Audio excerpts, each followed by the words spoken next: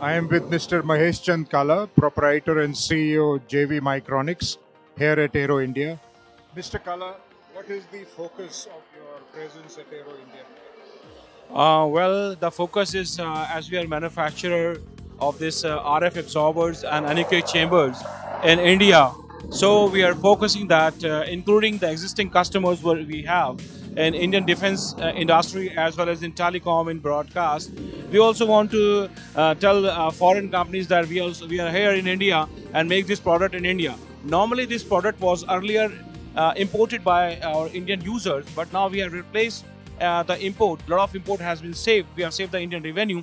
An example I can give you: we are in the hall where Rafale is here. So when Rafale comes for the manufacturing or they want to go for the offset type of things, then we can be one of their partner. In the future also, when some foreign companies are coming in India, so they can we can work with them and we can give them our services, which will be very cost effective and the quality remains very nice. As we have already done this facility for testing of Sukhoi, which is one of the biggest facility of made by us for the NASIC, and the same for HAL.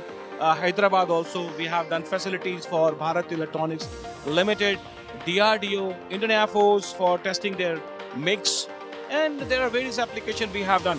So when foreigners are coming here, we are partnered. This is what the main agenda of ours to participate in this Aero India.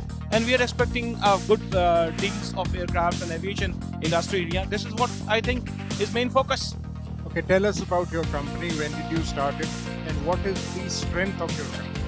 Well, we have started our company in 2011, and the strength is basically, if you are asking me about number of percent or in terms of the product what we are manufacturing radio frequency absorbers, radio frequency anechoic chambers, and antenna positioners, antenna measurement software. We are giving complete solution of anechoic chamber or the test facility for avionics, for antenna, for radar, for electromagnetic compatibility, such type of facilities that been made by us, and we are unique in India. I'm proud to say that we are one of that.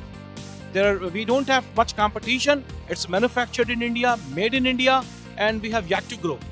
We have done more than 40 facilities in India, and the strength is this, USP is this, made in India, manufactured in India. That's what.